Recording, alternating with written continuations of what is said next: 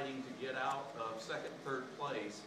I don't know if there's a connection, but they come and play at their home field at Astro Stadium and over at Disney a few games, I think about 8, 9, 10 games, and now they're 3.5 games up. So if you can get the connection between you play in Osceola and you win, you play somewhere else, hey, it's up to you. What can you say?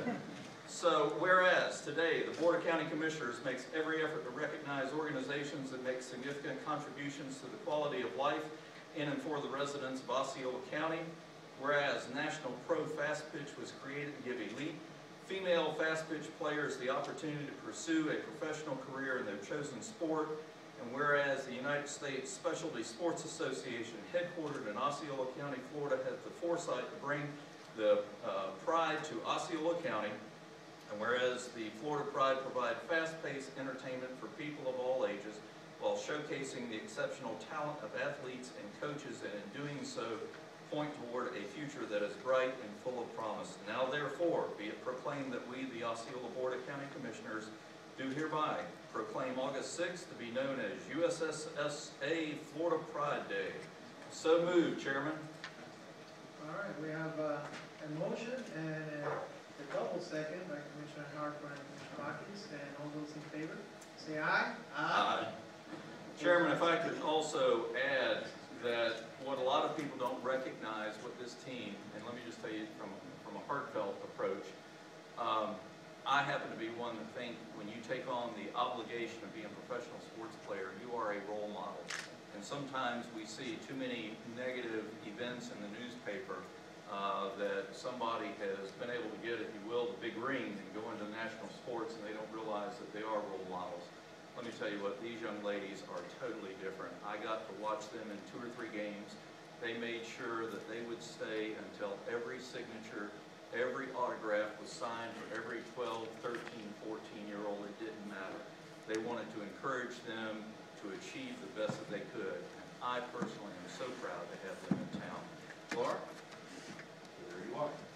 Thank you so much. Would you like to say anything? On behalf of all my amazing teammates and USSSA Pride, thank you for having us here today and for having a day in Osceola County named after us. We are all so excited about that opportunity and responsibility. We take pride in who we are as professional athletes, especially the fact that we're female athletes.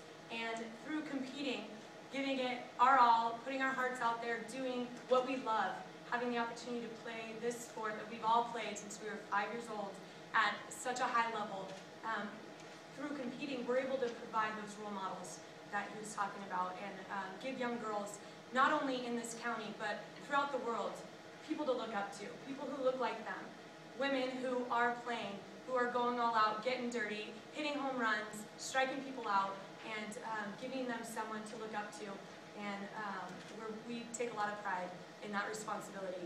And thank you so much for having us here today and for giving us a hometown. Obviously, I don't think it's ironic that we started getting on a tear, you know, and turning our season around once we had a series of homestands.